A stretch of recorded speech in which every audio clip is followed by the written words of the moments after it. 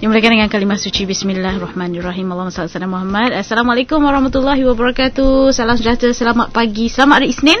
Untuk anda terus bersiaran bersama di IKIMfm, pilihan utama anda. Alhamdulillah kita dipertemukan sekali lagi di udara di IKIMfm bersama untuk rancangan Pesona di Zahra setiap Isnin 10.15 pagi bersama tak lain tak bukan tetamu yang kita lalukan setiap minggu menerusi rancangan Pesona di Zahra, Ustaz Muhammad Abdullah Al-Amin. Assalamualaikum. Waalaikumsalam warahmatullahi wabarakatuh. Jangan cakap jauh dengan saya. Sihat Zat? Alhamdulillah, waras. Jangan cakap jauh nanti dah keluar dekat Penang. Ustaz sihat saya okay, semua ya. Alhamdulillah. Kita bersama dengan rakan-rakan pendengar kita yang menunggu-nunggu Ustaz untuk perkongsian ilmu kita. Kalau minggu lepas punya Ustaz kita bercakap tentang meninggalkan harta haram, tak sempat boleh dapatkan akhbar berita harian ruangan agama yang saya sunting lah. Alhamdulillah. Dan minggu ni kita bakal meneruskan perkongsian kita. Ustaz sebut tadi berkenaan satu yang disukai oleh wanita. Selalunya lah. Kalau tak suka tu saya tak tahulah kan. Tapi saya rasa jarang dibahaskan Jarang dibahaskan. Betul? Selalunya sembrono je, ikut suka-suka hati sendirilah kan. Berkenaan tajuknya Panduan Menghias Rumah Menurut Islam. Kenapa penting kita nak bicara tentang tajuk ni? Silakan Ustaz. Okay, Bismillahirrahmanirrahim. Assalamualaikum warahmatullahi wabarakatuh. Alhamdulillah, wassalatu wassalamu ala Rasulillah wa ala alihi washabihi wa man tabi'ahu wa man nasara wa ala. Rahmati Allah, DJ Kak Mas, terusnya kepada ibu-ibu, ayah-ayah yang saya sayangi, abang-abang dan akak-akak yang saya doakan dengan kebaikan sekalian. Pertamanya syukur pada Allah Subhanahu wa taala dengan limpahan kurnia dan rahmatnya pada kesempatan yang berbahagia ini kita dapat kongsikan lagi beberapa tajuk mengenai perihal rumah tangga kan. Jadi ujung-ujung tahun ni ni kita lagi 2 kali saja kan, maksudnya kita punya Pesona di Zahra ni kan, lepas tu habis dah maksudnya habis untuk tahun ni kita jumpa tahun depan kita spend maknanya kita jumpa tahun depan nanti diorang bawa spanduk kalau Ustaz Muhammad okay. Sebab hari ni berapa bulan, 15 bulan dengan satu lagi 22 kan, 22 bulan kan. So jadi maknanya kita nak kongsikan mengenai panduan menghias rumah daripada sudut pandang Islam kan. Kita bincang pasal harta haram, kita bincang berbagai-bagai. Ni kita lebih pada fokus yang lebih maknanya realiti lagi rumah kita kan. So mana panduan menghias rumah, macam mana kita nak menghias rumah kita ni kan, menurut pandangan Islam kan. Sebab hari ni kita pergi ke Guangzhou, kita pergi ke Vietnam, kita bawa balik mungkin patung gajah lah kan. Patung harimau lah. Kita nak menghias rumah kita kan. Macam mana sudut pandang Islam kan? Boleh ke tak boleh, macam mana ke kita nak gantung maknanya tengkorak apa rusa kan. Tengkorak ke panggil yang ada tanduk tu kan, untuk letak kita punya topi ke, kita punya serban tahu serban kat tengkorak rusa tu atau apa-apa pun tanduk tu kan.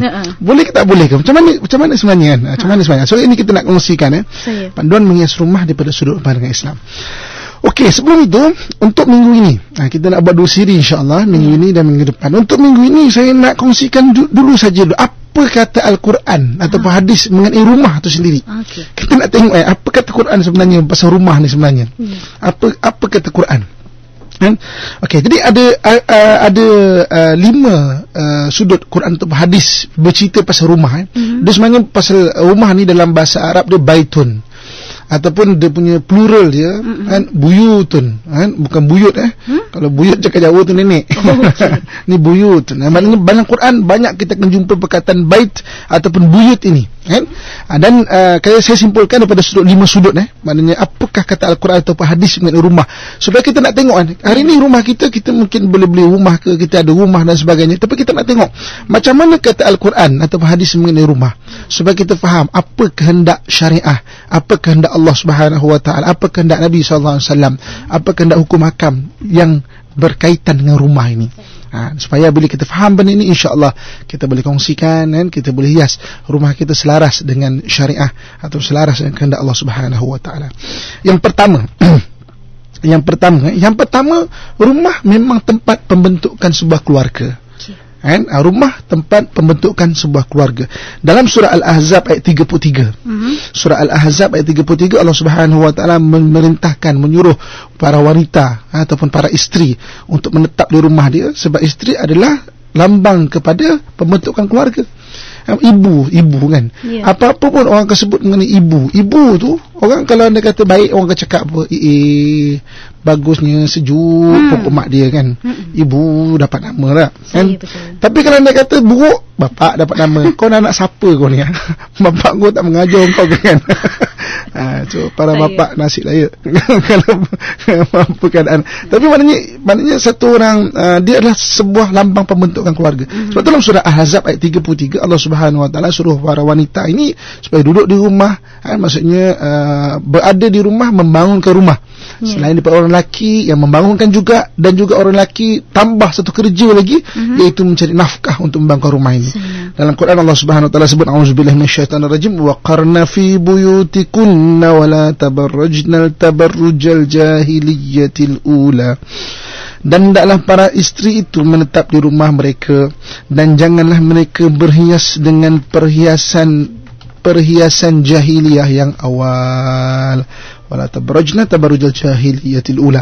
Sebahagian daripada tafsir At-Tabari contohnya menyatakan bahawa apakah jahiliyah al-ula? Ada tafsir mengatakan pada zaman Nabi Ibrahim. Tapi banyak juga ahli tafsir menyatakan jahiliyah yang ula bermula di antara zaman Nabi Isa alaihissalam sehingga zaman Nabi kita Muhammad sallallahu alaihi wasallam. Kita tengok zaman itu apa yang berlaku pada rumah tangga. Kan? Sebab Allah sebut jangan kamu berhias seperti perhiasan jahiliyah yang awal. Sebagian tafsir menyatakan jahiliyah yang awal adalah zaman antara Isa dan Nabi kita Muhammad sallallahu alaihi wasallam dibangkitkan. Mana lebih kurang 500 tahun lebih kan. Apa yang berlaku zaman itu sampai Allah sebut jangan kamu berhias seperti mana jahiliyah yang awal itu. Ketika zaman Nabi Isa alaihissalam sampai zaman kita Muhammad sallallahu alaihi wasallam ada dua kerajaan yang besar, iaitu kerajaan Rom dan juga kerajaan Parsi. Rom dan juga Parsi. Macam mana keadaan situasi ketika kedua-dua perkara ini, yang mana perempuan itu berhias sampai melampau-lampau. Kan?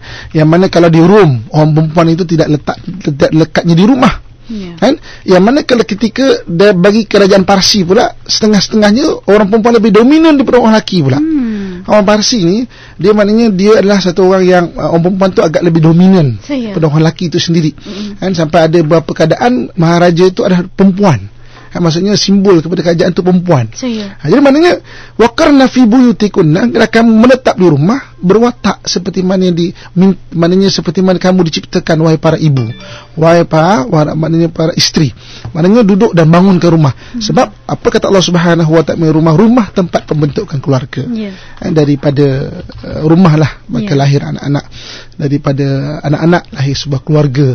So suami bukan saja bertanggungjawab ke atas keseluruhan rumah itu, kan, tetapi juga kepada nafkah pada rumah itu.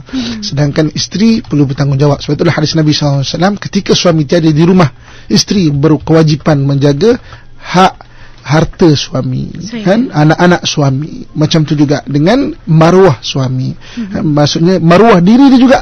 Jangan suami tak ada, dia pun pergi merewang ke mana, kan, menerawang ke mana, kan. Tak boleh. Waqarna fi buyutikun. Sebab ini yang berlaku ketika zaman Rom dan zaman Parsi, jahiliyah yang awal. Suami pergi ke mana-mana, ke berniaga, ke berperang dan sebagainya. Isteri mula merewang ke mana-mana mencari orang lelaki yang lain. Sebab itu mana orang perempuan setia duduk di rumah, waqarna fi buyutikunna, mana jaga sebaik-baiknya, semaksimal mungkin rumah tangga itu, kan, ketika ketiadaan suami. Jadi yang pertamanya dalam Quran surah Al-Ahzab ayat 33 ini, iaitu rumah sebagai pembentukan keluarga. Okey, nanti kita akan lihat minggu depan daripada kelima-lima Quran ataupun hadis yang kita bacakan ini, kita nak tengok macam mana cara menghias dia. Macam contohnya rumah sebagai pembentukan keluarga, apa benda yang perlu ada pada pembentukan keluarga yang berada di rumah itu. Apa benda yang perlu ada, kan? Mesti apa benda yang perlu diwujudkan suasana di rumah itu. Kita akan kongsikan minggu depan tu. Okey, itu yang pertama. Okey. Yang kedua, apa kata Al-Quran mengenai rumah ini, mengenai rumah. Yang keduanya, rumah ini sebagai tempat, kan? Rumah ini sebagai tempat yang selamat. So kita kena wujudkan environment rumah kita itu sebagai tempat yang selamat dan menyelamatkan. Selamat dalam surah Yunus ayat 87. Surah Yunus ayat 87 Allah Subhanahu wa taala menyatakan auzubillahi minasyaitonir rajim. Wa auhayna ila Musa wa akhihi an tabawwa'a liqaumikuma bimisrin buyutakum. Dan kami mewahyukan kepada Musa dan juga saudaranya, maka jadikanlah tempat tinggal bagi kaum mereka berdua itu dengan Mesir sebagai rumah mereka. Maksudnya rumah sebagai wujudkan tempat yang selamat. Maka ketika di Mesir sampai satu tahap Fir'aun telah berkuasa dan juga memperhambakan Bani Israel ketika itu, rumah sudah tidak menjadi tempat yang selamat. Kan? Maka ketika itu, maka Allah Subhanahu wa taala memerintahkan Nabi Musa untuk bina keadaan rumah yang selamat. Minta pada Fir'aun, okey, bebaskan penghambaan daripada Bani Israel. Bebaskan. Kan? Sebab dia telah menganiayai, dia telah membunuh, yuzabbihuna abna'ahum wa yastahyuna nisa'ahum. Sebenarnya Nabi Musa bukan mencabut je. Kan? Dia bukan main lari. Tak suka aku lari di Mesir, tak. Dalam sejarah dia minta kepada Fir'aun, tolong bebaskan. Kan? Maka dia kata no way. Bukan bahasa macam itulah, nak senang faham kan. Maka tak nak bebaskan. So Allah datangkan, sebagai bukti bahawa aku adalah Nabi, datangkan laut, apa nama, sungai tempat Fir'aun tu mandi berdarah, penuh dengan darah, air di darah. Maka datang Nabi Musa kepada Fir'aun, tolong bebaskan Nabi Musa dan kaum ini, maknanya ataupun wujudkan negara Mesir selamat, wujudkan, tolong. Kan? Kalau tak, maknanya aku ni Nabi, aku mana akan datang lagi mukjizat. Tak percaya, no way. Jadi maknanya kemudian datang pula, penuh dengan kata-kata pula. Dan Quran Allah sebut ke sana, kita baca Quran penuh dengan kata. Bayangkan, geli tak kat dalam konti ni kan, tengah kita nak bersiaran, tiba ada katak pula tepi-tepi kan. Melompat sekali. Bukan saja katak melompat, kita melompat dekat kan. Penuh katak. Kemudian Nabi Musa kata, tolong wujudkan negara Mesir yang selamat, atau kami nak bebas lepas sekarang. No, tak boleh. Maka dia datang pula al-jarat, belalang. Penuh belalang, makan dan sebagainya. Akhir sekali yang ke-10, tanda mukjizat yang ke-10, Allah SWT kata pada Nabi Musa sebut pada Fir'aun, tolong wujudkan atau bebaskan kami nak pergi ke mana Baitul Maqdis, tanah yang dijanjikan. Maka kalau tidak, maka anak-anak muda akan meninggal pada pagi esok. Maka didatangkan angin yang membunuh anak-anak kecil, termasuk anak kecil Fir'aun. Artinya esoknya sedih Fir'aun kan. Nabi Musa pun datang, tengok aku dah kata dah, mana putera mahkota dia, anak kecil itu mati ataupun meninggal. Aku dah kata dah kan, aku ni Nabi, kau tak percaya kan. Tak berjadi-jadi. Itu yang Fir'aun marah. Halau, kau kalau begitu berambus kau dari Mesir ni. Pergi kau berambus dari Mesir ni, berambus kau. Itu yang Nabi Musa mengumpulkan kaum dia, bawa melintasi sampai ke Laut Merah. Dan kalau ikut dalam kitab sejarah, kitab sirah, bilangan mereka lebih 600,000 orang. Dan kalau nak mengikut akal, mustahil 600,000 orang boleh dibuat perjalanan itu dalam satu malam. Sebab itu perjalanan ini perjalanan mukjizat, dibantu oleh Allah Subhanahu wa taala. Sampai dah hujung dekat Laut Merah tu, Fir'aun rasa tak puas hati. Tak gunanya Musa, dia kata ni Musa ni sihir. Dia dah jadi bunuh pula anak aku ni kan. Tak apalah, kalau halang-halang anak aku mati pun, biar dia pun mati juga. Itu yang dikejar Nabi Musa AS sampai berlaku, maknanya Nabi Musa melintasi Laut Merah dan Fir'aun tenggelam di Laut Merah. Terbelah laut itu. Laut itu. Jadi maknanya dalam surah Yunus 87 Allah sebut, maka rumah wujudkan. Kalau anda kata nak buat perhiasan rumah pun, wujudkan environment yang selamat. Kan? Jangan kita letakkan pedang dekat rumah kan. Maksudnya yang boleh membahayakan. Kita ada anak kecil, letak pula perhiasan tu pedang ke apa semua kan. Budak kecil mana kerti. Jadi mana tak wujud environment selamat. So kita nak macam mana cara nak berhias ni, kita nak tengok dulu dalam Al-Quran, apa kata Al-Quran mengenai rumah ni. Yang keduanya, rumah tempat yang selamat. Kemudian yang ketiga, apa kata Al-Quran dalam surah Al-Baqarah 189. Surah Al-Baqarah 189, Allah Subhanahu wa taala menyatakan bahawa rumah adalah tempat melahirkan ketakwaan. Dia tempat melahirkan madrasah pertama bagi isteri, bagi anak, bagi suami untuk melahirkan ketakwaan. Dalam Al-Quran surah Al-Baqarah 189 Allah menyatakan auzubillahi minasyaitonir rajim, walaysal birru bi an ta'tul buyuta min zuhuriha walakinnal birra man ittaqa wa'tu buyuta min abwabiha. Dan tidaklah dikatakan ada kebaikan itu kamu mendatangi rumah daripada pintu belakang, tetapi kebaikan sesiapa yang bertakwa, maka datangilah rumah kamu dari pintu hadapannya. Maknanya ada adab rumah ni.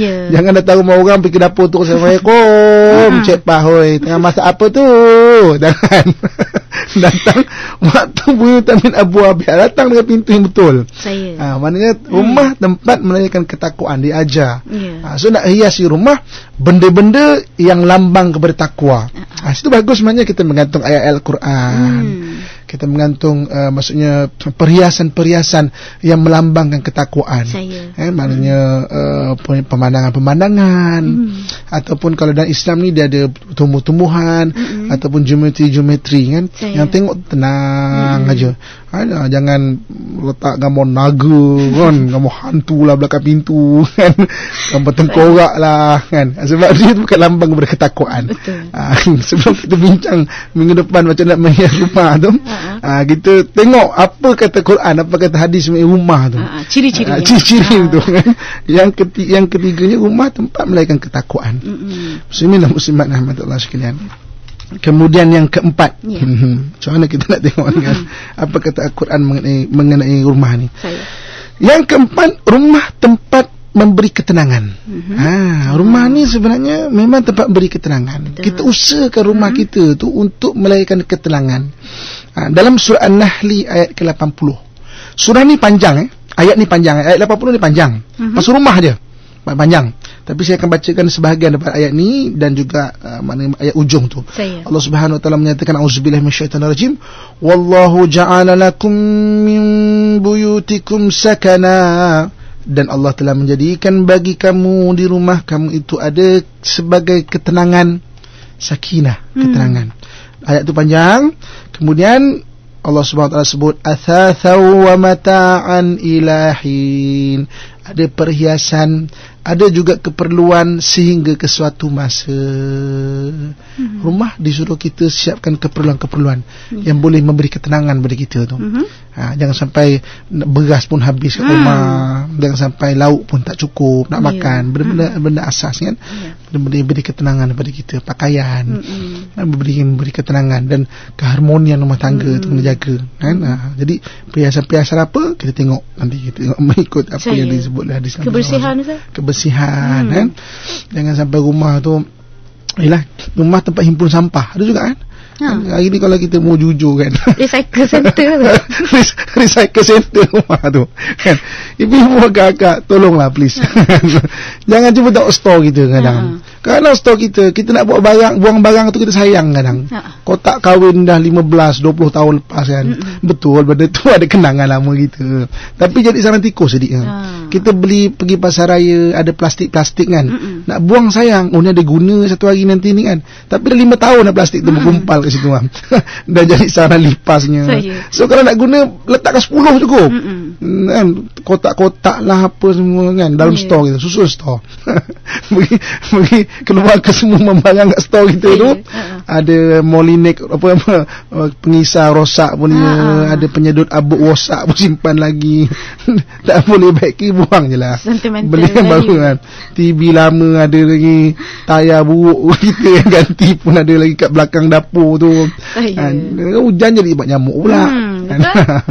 So jadikan rumah tu tempat ambil keterangan. Sebab Quran sebut macam tu. So An-Nahl ayat ke-80. Lapang bagi lapang, kemas, yang penting kebersihan. Sebab tu dalam hadis Nabi SAW Nabi mengatakan bahawa nazifu afna buyutikum kan, fa innan nadhafata minal iman. Bersihkan ni pintu depan rumah kau. Pintu rumah tu bersihkan, kasut susun kan. Kerana sungguhnya kebersihan sebagian daripada iman. Betul. Ini kasut yang dah koyak-koyak, ada apa semua. Kau tak boleh baiki, kalau boleh baiki nak pakai. Kau tak boleh buang lah. Kita nak buat azimat buat apa. rumah kita kasut buruk. Kita tahu itulah kasut pertama kita waktu kita pergi berkebun dulu kan. Tapi dah besar laba-laba lah. Tak dalam tu ada katak lah apa kan. Kemas kan rumah kita. Okey, dan akhir yang kelima. Yang kelima, rumah sebagai tempat rehat bagi kita.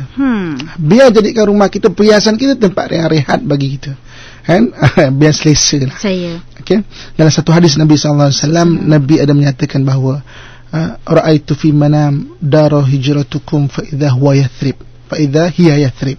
Aku lihat pada mimpiku rumah daru hijratikum, negeri ataupun rumah hijrah kamu, itulah Yathrib. Ketika Mekah dah tak jadi tempat rehat dah. Kan orang Islam dekat rumah baik-baik, orang kafir ceroboh. Maksudnya orang kafir dah memang ambil barang-barang harta suka-suka dia. Maknanya baling najis, dah tak jadi tempat rehat dah. Baling najis dah, kira ada yang ketika nak hijrah Sumayyah diambil, ditikamnya, kan? Maksudnya dah jadi tempat rehat. Maka Nabi SAW sebut, maka jadikanlah rumah itu tempat rehat. Aku dah jumpa tempat rehat, iaitu tempat Yathrib. Di situ kan. So kita nak, kita tajuk kita ni adalah menghias rumah tu dari sudut pandang Islam. So minggu ni kita tengok apa kata Quran pasal rumah dulu. Kan? So nanti kita daripada kelima-lima ni baru kita kongsikan macam mana nak menghias menurut kelima-lima itu. Sebagai tempat takwa, sebagai tempat rehat, sebagai tempat yang selamat, sebagai tempat yang menenangkan, dan juga tempat pembentukan keluarga. Kelima-lima ini. Wallahu a'lam. Okey, itu dia mukadimah kita berkenaan panduan menghias rumah menurut Islam. Mukadimahnya dahulu, dan insya-Allah kita akan kongsikan tips menghias rumah bersama Ustaz Muhammad Abdullah. Itu minggu hadapan. Insya-Allah kita nanti lihat seketika, akan kembali lagi selepas ini. Yang ke mana terus bersama Pesona di Zahra di IKIMfm. IKIMfm, pilihan utama anda. Kembali kita bersama dalam rancangan Pesona di Zahra bersama Ustaz Muhammad Abdullah dan saya sendiri Mazina Ismail. Kita bicara berkenaan panduan menghias rumah menurut Islam, tapi kita berfokus pagi ni kepada fokus kita berkenaan ciri-ciri yang ada dalam sesebuah rumah orang Islam. Betul Ustaz? Menurut Al-Quran. Menurut Al-Quran hadis. Al-Quran dan hadis. Dan selalunya kita mencari rumah lah Ustaz, orang baru rumah tangga ke, contohnya mencari rumah selalunya tengok lokasi, tengok keadaan rumah, keluasan dan sebagainya. Mungkin ini satu perspektif baru yang bila mana kita mencari mengadakan sebuah tempat kediaman, ini antara ciri-ciri yang perlu ada Ustaz. Kadang-kadang sekarang ni terutamanya sebab tu dalam hadis Nabi SAW Nabi ada menyebutkan ikhtaru jar qabla dar, pilih jiran sebelum kamu membina rumah. Maksudnya pilih. Sebab apa? Kelima-lima benda ni tadi. Rumah sebagai tempat keluarga, rumah tempat sebagai tempat menyelamatkan, rumah tempat melahirkan takwa, menenangkan dan juga kerehatan. Kalau kita hari ni kita maknanya membina rumah ataupun kita sewa rumah ataupun kita beli rumah kan, sebelah dengan budak main motor preng-preng sampai pukul 12, pukul 1, pukul 2 malam. Macam mana dia nak jadi kerehatan buat kita? Betul nak tenang. Macam nak tenang tu. Jadi dalam hadis, banyak hadis yang fokus buat rumah ni. Maknanya sampai Nabi sebut, kau tengok dulu jiran kau siapa sebelum kau buat rumah. Yalah, kalau dia kata jiran sebelah tu nanam pokok bunga, tak jaga daun kering kat rumah kita, bela kucing kan, kucing datang rumah kita, pergi buang air kat rumah kita kan, tak siram pula tu kan. Maksudnya pergi cakar-cakar kereta kita dah lah bukan orang senang je tak kan. Kereta pula kan, maksudnya selalu basuh, jaga kucing dia garu kat kereta tu. Hati dia terasa tergaru. Aduh. Kucing orang sebelah. Macam mana nak tenang kalau dia kata jiran dia macam tu. Jadi balik kepada 5 benda yang Quran sebut tadi kan. Maksudnya rumah, pembentukan keluarga, tempat yang selamat, tempat melahirkan takwa, tempat menenangkan dan juga tempat rehat. Kita tengok dari dalil pun Nabi Allah SWT sebut dan juga Nabi sebut kan. So usahakan. Sekarang ni rumah pun mahal dan sebagainya, tak apalah. Mana yang kita rezekikan, tapi mohon kepada Allah, doalah insya-Allah. Ikut je lah ciri-ciri yang disebutkan. Kalau dah ada, wujudkan kelima-lima benda. Kita tengoklah mana yang kurang tu. Kita top up lah orang kata kan. Ustaz, bila sebut tentang panduan menghias rumah ni, ramailah kaum hawa kita respon laju sikit. Tak sabar nak tunggu minggu depan.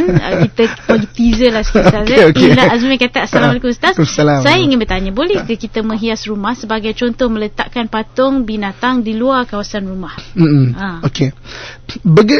Patung ni, kenapa wujudnya patung Yeah. Okay, nanti satu hari ni bagus juga kita bahas bab patung saja dalam rumah tangga. Bab patung je. Sebab ada patung yang diharuskan dalam Islam. Yeah. Contoh dia patung sebagai permainan.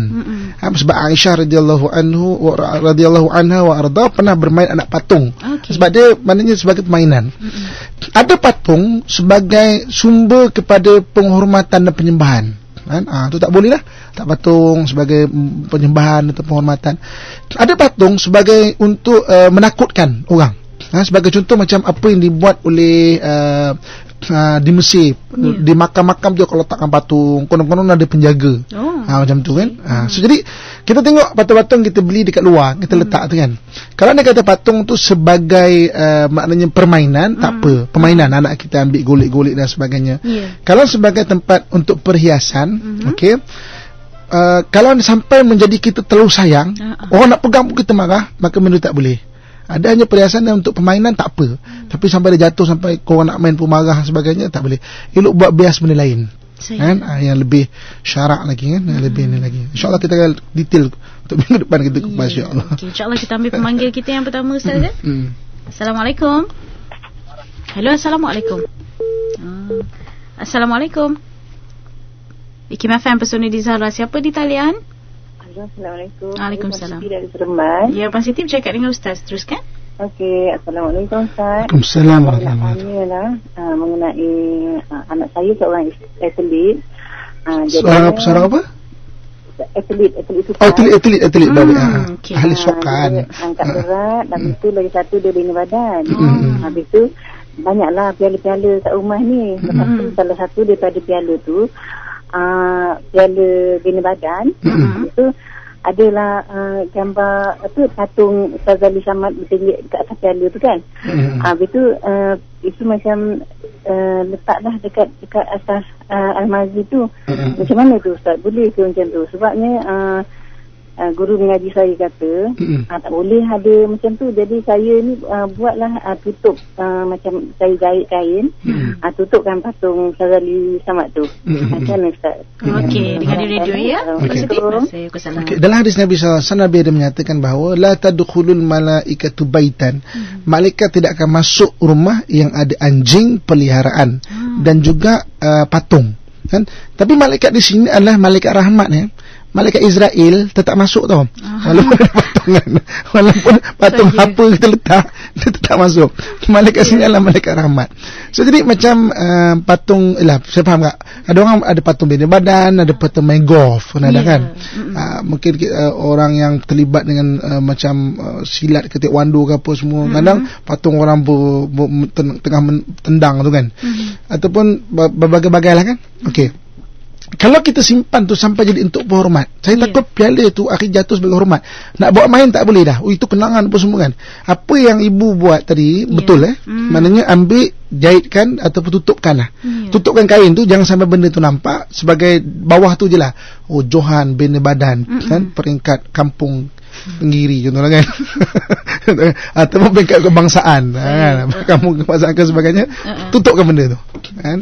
Maksudnya supaya orang tak nampak ataupun tak nampak simbol syiar patung tu. Wallahu a'lam. Itu jawapan Ustaz ya. Okey, kita dengar pemanggil kita seterusnya. Assalamualaikum. Assalamualaikum. Ya, teruskan. Siapa di talian? Saya Arif dari Johor. Ya, teruskan Cik Arif. Cakap dengan Ustaz. Assalamualaikum Ustaz. Waalaikumsalam warahmatullahi wabarakatuh. Saya nak tanya tentang perhiasan jam di dalam ada kerusi, perhiasan. Kemudian kalau rosak kita tak buang. Macam mana Ustaz? Okey. Soalan baik tu Ustaz. Okey, pengurusan ayat-ayat suci Al-Quran dia ada tempat. Kalau kita nak buat sendiri kan, kita cari macam mana, kita bakar sampai syiar tu hilang. Contoh macam betul tak jam yang ada ayat Quran kan, kita bakar sampai syiar tu hilang, ataupun kita hancur-hancur-hancurkan syiar tu hilang. Syiar tu makna benda nampak, benda zahir tu nampak hilang. Okey. Kalau dia kata kemudian bakir tu, abu dia tu macam mana? Abu dia tu buang kan dekat sungai ataupun dekat maknanya bukan sebagai pencemaran yang bagus lah, tengah laut ke apa semua. Sebagian jabatan agama, saya lupalah, baru ni ada satu dokumentari tau dekat TV, dia punya tempat bakar dan dia tolong uruskan untuk buang sampai ke tengah laut sana tu. Dan saya lupa dekat negeri mana. Siapa nanti pendengar-pendengar ataupun ini boleh kongsikan balik untuk pendengar kita ni kan. Macam nak hapuskan, macam nak atau melupuskan benda tu. Tapi kalau anda kata kita memang sebagai kita yang kita yang membuat dia, buat sendiri boleh. Kita hancurkan sampai syiar tu hilang. Tanam, satu cara tanam, ataupun buang di sungai di laut ke yang tidak ditakrifkan sebagai mencemarkan tau. Jangan main buang mencemarkan sungai pula kan. Sebagai hormat, biar taklah maknanya dipijak-pijak oleh orang dan sebagainya. Tanam walaupun nanti kemudian orang pijak ke apa, tapi dah sebati dengan bumi tak apa. Wallahualam. Itu jawapannya. Okey, Ustaz, kita dengar lagi soalan seterusnya. Assalamualaikum. Assalamualaikum. Waalaikumsalam. Siapa di talian? Saya Pano. Pano dari mana? Kuala Lumpur. Okey, teruskan. Bersama dengan Ustaz Muhammad. Soalannya? Ustaz Ya, silakan. Waalaikumsalam warahmatullahi wabarakatuh. Ustaz, saya nak tanya. Tadi Ustaz dah kata rumah yang ada patung malaikat rahmat tak masuk kan? Okey, sekarang saya nak tanya Ustaz, mereka yang memeluk agama Islam mestilah kita balik ke rumah keluarga kan.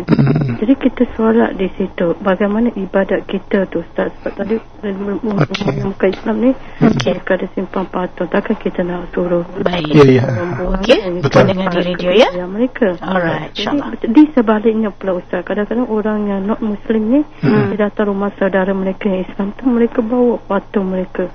Jadi rumah kita pun dah jadi satu masalah. Kita nak cakap pun jadi masalah juga. Kita nak halang. Itu cari ibadat mereka. Jadi bagaimana nak mengatasi masalah begini Ustaz? InsyaAllah. Terima kasih. Assalamualaikum. Assalamualaikum.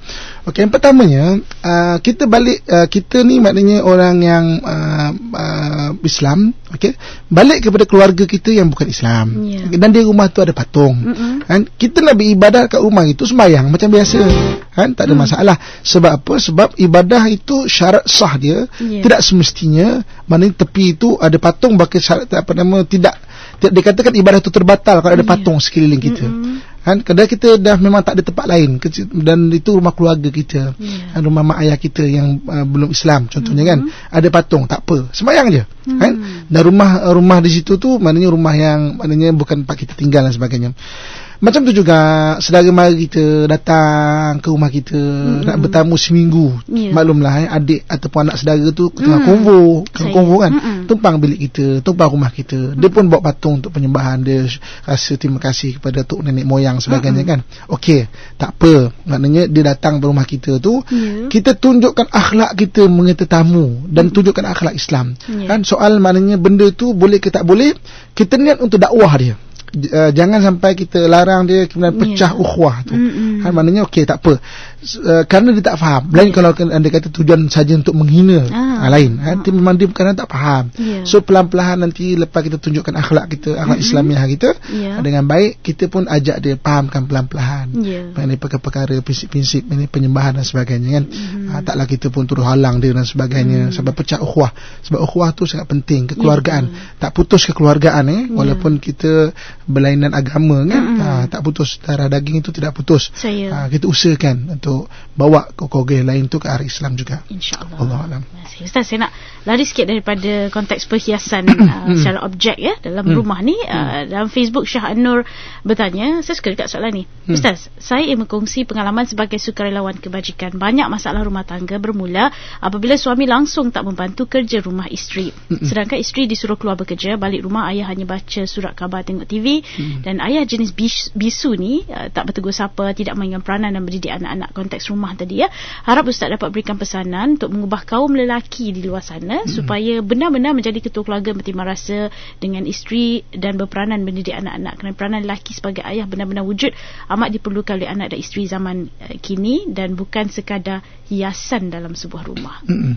Okey, dia balik kepada ilmu semua, kan. Sebab ilmu rumah tangga adalah ilmu rumah tangga. Kadang-kadang tak menafikan juga, ada juga kadang-kadang orang macam ni latar belakang dia kelulusannya kursus agama pun ada. Ada juga ada kursus agama. Tapi kelulusan agama dia mungkin bahagian yang lain, sejarah Islam, ataupun mungkin maknanya bahagian-bahagian yang hebat yang lain, ekonomi Islam. Ilmu rumah tangga adalah ilmu rumah tangga. Sebenarnya tingkat ke ilmu banyakkan baca, dengar kan dekat IKIM, kat TV, kat mana sebagainya kan. IKIM memang saya memang ada fokus bab ni kan. Sebenarnya dengan izin Allah mudah-mudahan perkongsian tu bagus dan memberi manfaat. Sebagai ayah macam ini nak ubah dia dengan ilmu lah. Kita sebagai isteri ataupun anak doakan. Kan? Cuba pelan-pelan sembang, berbual. Kadang-kadang dia tak faham. Walaupun Ustaz, dia tu ustaz lah ustaz kan. Dia tu ustaz lah ustaz. Takkan dia tak faham? Tak. Kadang-kadang dia faham, ilmu dia hebat bab Quran, bab tajwid, bab membimbing orang pergi ke Mekah dan haji. Tapi dalam bab ini mungkin kekurangan dia di situ. So kita yang dah dengar IKIM, kita faham, kita tolong dia.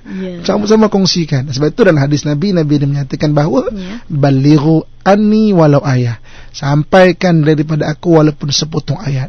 Mungkin hari ini benda yang kita tahu, kita biasa, tak biasa pada orang lain. Orang lain jangan dengar. Kita rasa macam ya Allah, benda ni je ulang-ulang. Pada orang lain benda tu pertama kali dengar. Kan? Mungkin pada keluarga kita sini. Sebab itu rule number 1 ya, sabar je lah. Dan doakan. InsyaAllah. Okey Ustaz, kita berhenti rehat seketika. Selepas ni kita akan menerima pemanggil lagi di talian 0362051500. Terus bersama kami. Mira, jom ikut aku mengembara ke Palestin. Kita melawat Masjid Al-Aqsa, kiblat pertama kita. Makam para sahabat dan Nabi-Nabi. Antaranya Nabi Sulaiman, Nabi Daud, Nabi Ibrahim dan lain-lain. Boleh ke kita ke Palestin dan melawat Masjid Al-Aqsa? Boleh. ALCC Al-Amin Travels Sdn Bhd dikelolakan sepenuhnya oleh Ustaz Muhammad bin Abdullah, hos Pesona di Zahra, berpengalaman menguruskan perjalanan ke Bumi Anbiya dan Masjid Al-Aqsa. Pada tahun 2015, mereka mengadakan lawatan ke sana pada setiap bulan. Dan untuk pengetahuan kau, Ustaz Muhammad juga dilantik sebagai duta perjalanan ke Palestin oleh Imam nombor 1 Masjid Al-Aqsa.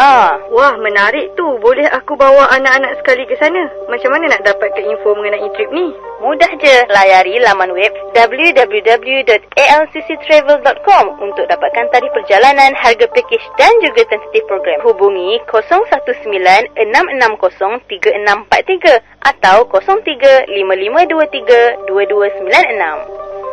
Anda sedang mendengar IKIMfm, pilihan utama anda bersama rancangan Pesona di Zahra. Di waktu ini berbicara berkenaan panduan menghias rumah menurut Islam dan berbicara tentang rumah menurut perspektif Al-Quran. Dan Ustaz, kita masih lagi menerima pemanggil kita. Kita dengarkan dari Hajah Amlah waktu ini. Tanya sikit dengan Ustaz. Assalamualaikum Ustaz. Assalamualaikum. Saya nak tanya, kalau bukanlah perhiasan, cuma kita gantungkan gambar macam mak, ayah kita, keluarga, boleh ke tidak kalau dalam rumah? Itu saja yang saya nak tanya lah. Assalamualaikum. Assalamualaikum. Ada khilaf setengah-setengah ustaz yang syadid tu menekeraskan, dia memang langsung tak bagi. Sebab dalam hadis Nabi sebut maknanya gambar tu sendirilah ustaz yang keraskan. Tapi kalau ikut tafsiran beberapa para ulama, yang disebut di sini yang tak boleh itu gambar yang timbul, sebab boleh takrifkan sebagai patung. Apa takrifan timbul? Kalau ada cahaya, dia ada bayang. Sebenarnya yang berbentuk, kalau ada tembaga ke 3D kan, tembaga ke yang timbul kan. Manakala gambar atuk kita kan, dengan berbentuk kan, masuk berbentuk gambar di sini, bila ada cahaya dia ada bayang. Benda tu tak boleh. Kan? Tapi benda yang gambar semata-mata, yang bukan tujuan untuk hormat, sebagai kenangan keluarga kita kan. Dan hadis Nabi ada menyatakan bahawa sambungkanlah, pelajari tentang nasab-nasab kamu. Kerana mempelajari mengenai nasab boleh memanjangkan umur kita. Maksudnya memanjangkan umur kita. Silaturahim, sesungguhnya silaturahim itu boleh memanjangkan umur, kata Nabi SAW.